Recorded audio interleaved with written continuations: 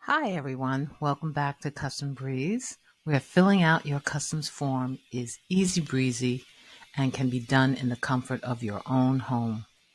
Today we're going to focus on Japan's Customs Declaration of Accompanied Articles and Unaccompanied Articles form. The official form is called C5360 B, Customs Declaration Form. So as you can see, I am already on the Customs Breeze website, and we are going to go into the Japan section. I already pulled up Japan. So just for your information, if you wanted to find Japan, you click on this area here where the triangle is to the far right, and you just scroll and see where your destination is. And here we go, Japan. So I have Japan here. The next step is to click search. And the search has pulled me into the Japan section. Now, guys, I really want you to peruse this section, okay? Peruse the Japan section, not just for the form, but in this particular Japan section, there are other things that pertain, important things that pertain to what you need, not only about the forms, but what to expect when you enter Japan. So, give yourself some time to look through that. It'll be worth your while. But for us now, we're just going to go to the form. So I'm here. I'm in the section. Now I'm going to press click in this area where it says Custom Declaration Form C5360B. That's where we want to be. So I'm going to click this area now. And it pulls me up into a choice of what I want to do with and how I want to fill and view the form. So for our purposes, we want to go to the fill form online. So let me press this area. And it brings me to the Customs Declaration form.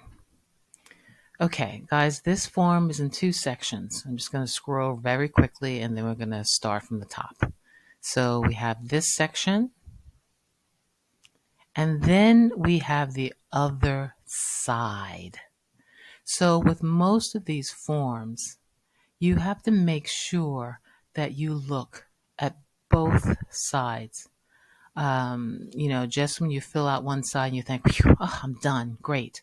And then you turn around and you look on the other side and you're like, oh man, I have more to fill out. So make sure that you look on both sides to make sure that you leave nothing unchecked, unsigned, or not filled out. Okay, so let's get to it. Let's fill out this form together. Okay, so again, this is called Customs Form C5360B. Okay, so the first step is they ask you, please fill in the following information and submit to customs. Okay, this next line is important.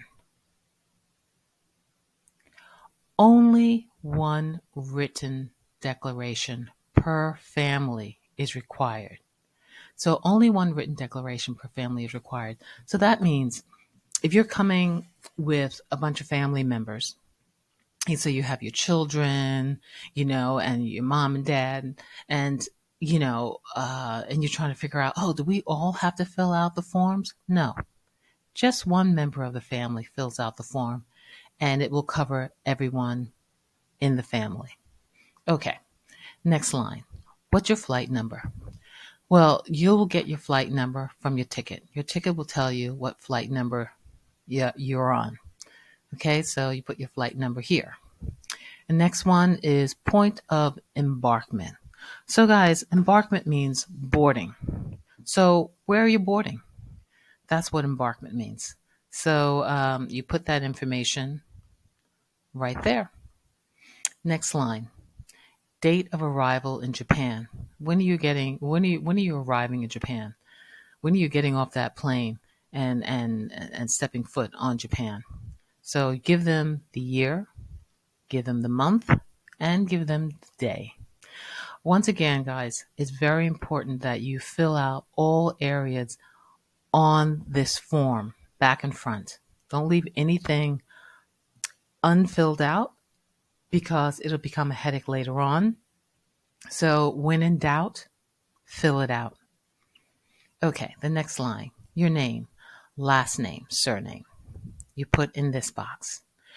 The next box, first name and middle name in this box.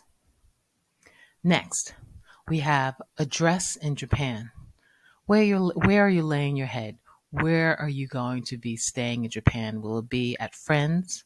Will it be at a hotel? Will it be at an Airbnb? Wherever you are going to be staying in Japan, they need the address. So put the address in this box, right in here. Next is a telephone number. What's a telephone number in the place that you'll be staying? They want that information, so make sure you put the information that they need in this area for the telephone. Okay? The three box areas. Okay. The next one is nationality. What's your nationality? Put it in this box. Next is occupation. What do you when you work, what's your title? What is it you do? That's what they want in this section.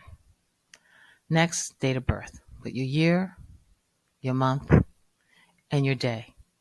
And make sure you fill that out correctly. And the reason why I say this is if you're from America, usually it's usually the month, and then it's the day, and then it's the year. So look at this carefully. They're asking for the year first, then the month, and then the day last. So make sure you look at this area carefully, especially if you're from the United States. Okay, passport number. In this area, make sure you fill out the right numbers of your passport number. Make sure you do that correctly. Make sure you check and double check. Okay, the next section is also a section you have to look at carefully because they're asking you specifically for each box the age range. So don't just put any number in any box.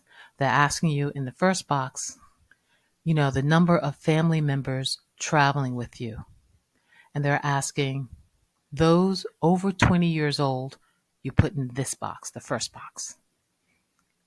Those that are between 6 and 19, you put in the second box. Those that are under 6 years old, you put in the third box. Very important that you pay attention to that. Okay, now we're going to go to the next section. Now in this section, they're asking, please answer with a check mark to the following questions. So if they're asking a check mark, put a check mark.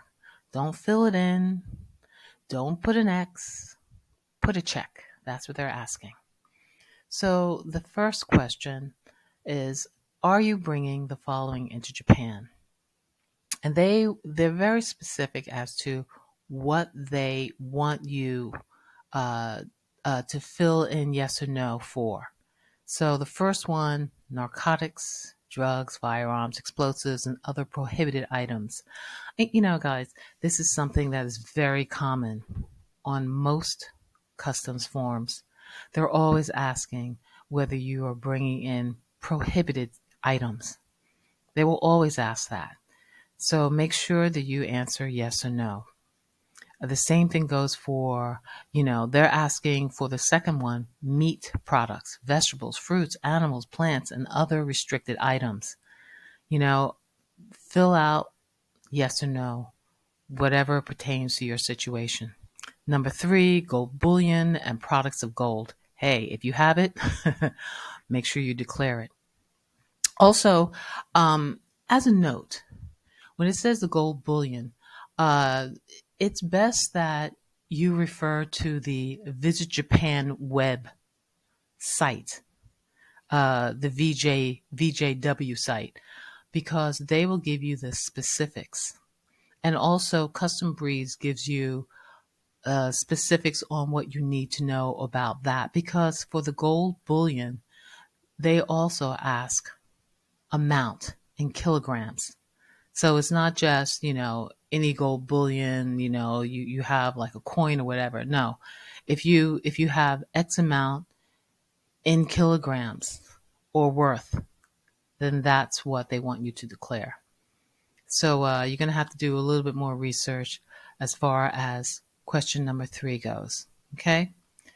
Number 4, goods.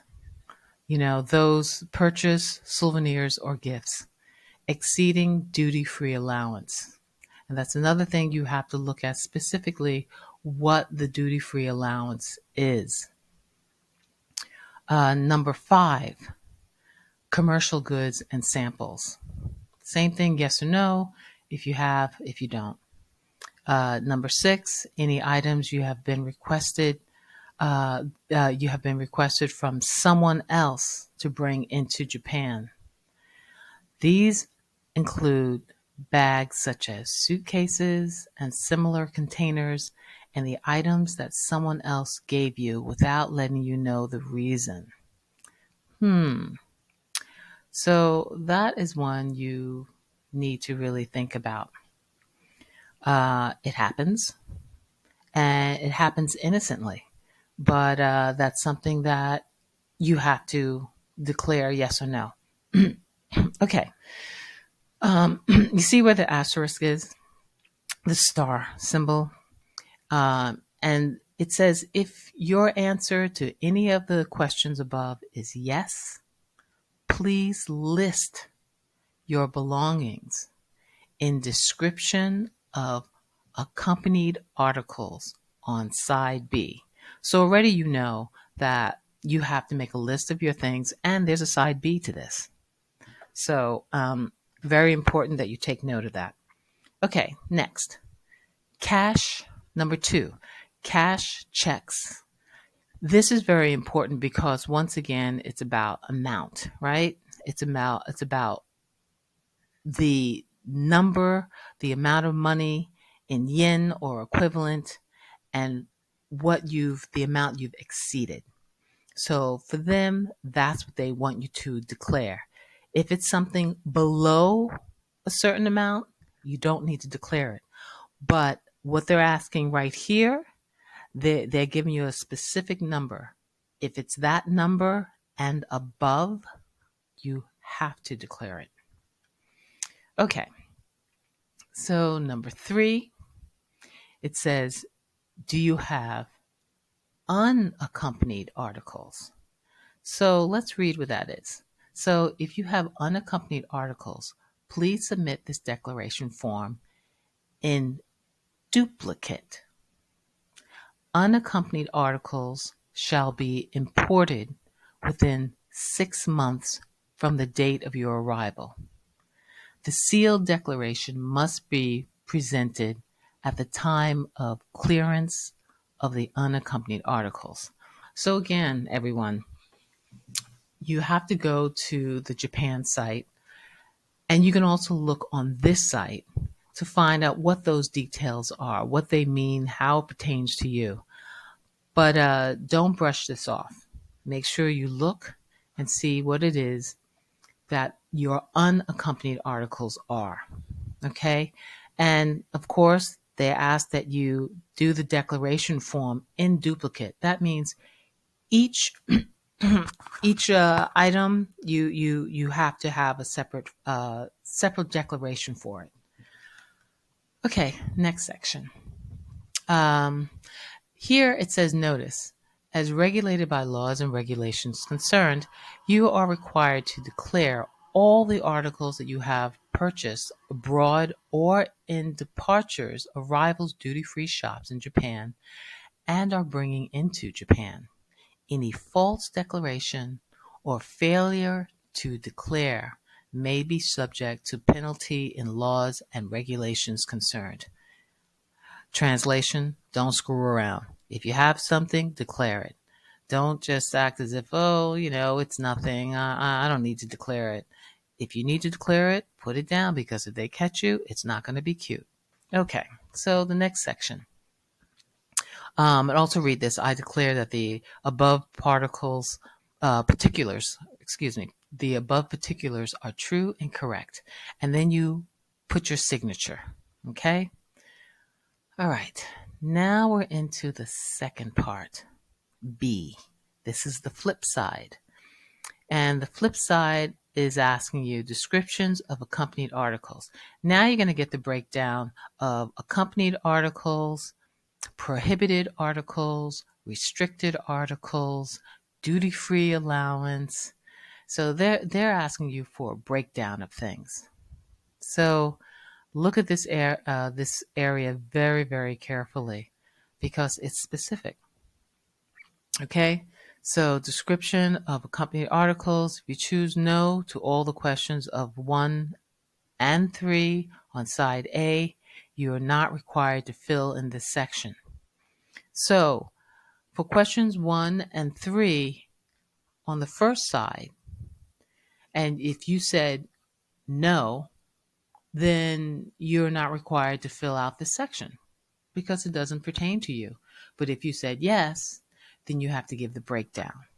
So if you said yes to, if you have alcoholic beverages, how many bottles, how many cigarettes, cigars, tobacco products, the boxes, pieces. Same thing goes for perfume. And by the way, guys, perfume, there's a limited amount that you can take with you, take with you and take from Japan. So it's very important that you look at the rules that they have for certain items, for certain liquid items. Okay. Okay. So now we have this section where you break down, itemize, okay, and put down quantity of your items. In this next section, 1 says prohibited articles example, and they give you examples of what prohibited articles are. Okay, so look at this area very, very carefully, because what you may think is not prohibited, they may think is prohibited. For instance, number 6, articles which infringe upon intellectual property rights, patent, utility, model, design, trademark, copyright, neighboring right, etc. Now, if they catch you with any kind of patented, intellectual property, documents that don't belong to you, you're going to get in trouble. Same thing goes for number 5, obscene or immoral materials or child pornography. If you have any material like that in your possession, you will get in trouble.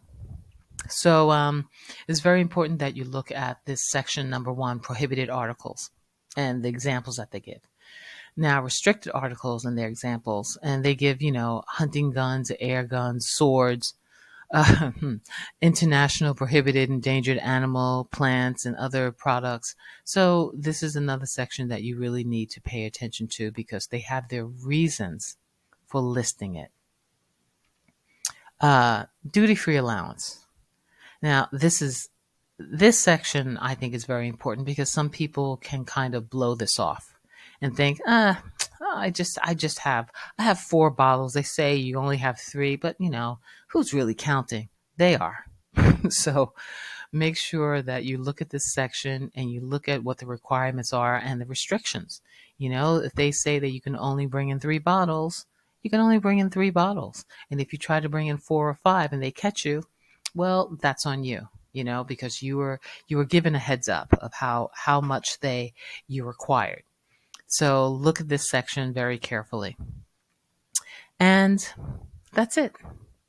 So make sure that with any form that you check and double check, that you make sure that you have filled in all the areas that you need to fill in, and make sure that you put it in the right area, all your answers in the right area.